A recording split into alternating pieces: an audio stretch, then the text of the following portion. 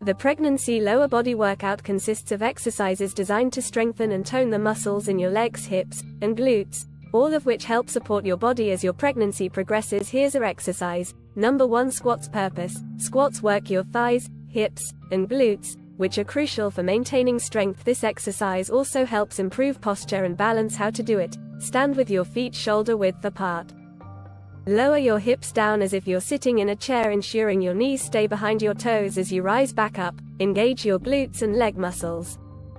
This movement mimics the motion you would use in daily activities, like sitting down or standing up. Number 2. Glute bridges. Purpose: this exercise strengthens your glutes and hamstrings while also working the lower back. Glute bridges can help alleviate lower back pain, which is common during pregnancy. How to do it: lie on your back with your knees bent and feet flat on the floor. Press through your heels to lift your hips off the ground, squeezing your glutes at the top. This motion activates the posterior chain, improving stability and support for your growing belly. Number 3. Sumo squats. Purpose: sumo squats are a variation of regular squats but with a wider stance. They specifically target the inner thighs, glutes, and hips, which helps with pelvic stability during pregnancy. How to do it: stand with your feet wider than your hips and your toes pointed slightly outward. Lower your hips down into a squat while keeping your chest lifted and your back straight. This movement opens up your hips, promoting flexibility and strength in the muscles that support your pelvis. Number 4. Lateral leg lifts. Purpose: lateral leg lifts work the muscles on the sides of your hips, called the hip abductors. Strengthening these muscles helps stabilize your pelvis and improve balance. How to do it: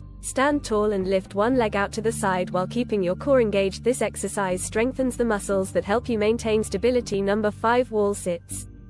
Purpose: wall sits build endurance in the legs and glutes, which are essential for supporting your growing baby bump. They also help improve leg strength without the impact of traditional exercises. How to do it: stand against a wall and slide down until your knees are at a 90-degree angle as if you're sitting in an invisible chair.